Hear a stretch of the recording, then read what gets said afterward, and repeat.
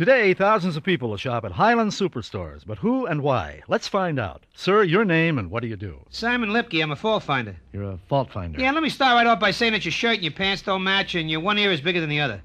Well, Mr. Lipke, tell us, why did you come to Highland today? I'm finding fault with Highland salesmen. Fault? What fault? What do you mean, what fault? What fault? You got a salesman here named Bob Franklin? Yeah, he's one of the best salesmen you'll ever find. Yeah, but you ever see him bowl? Bowl? Who cares whether or not he can bowl? The guy's in his bowling team, that's who. Look, Mr. Lipke, as long as they're knowledgeable experts at helping people choose the right appliances, that's all that matters. Oh, and when they throw a gutter ball, we're all just supposed to cover our eyes and pretend we didn't see it, huh? The important thing is that they be good salesmen, and Highland salesmen are, because they have over 100 hours of special classroom training. Okay, but I'm still not finished with you yet. Me? Yeah, you always had that overbite. Overbite? And your hair, change it. What are you talking And about? quit mumbling. Who's You are mumbling. Highland, nobody gives you more, and nobody but nobody sells for less. You're mumbling. You are mumbling, sir.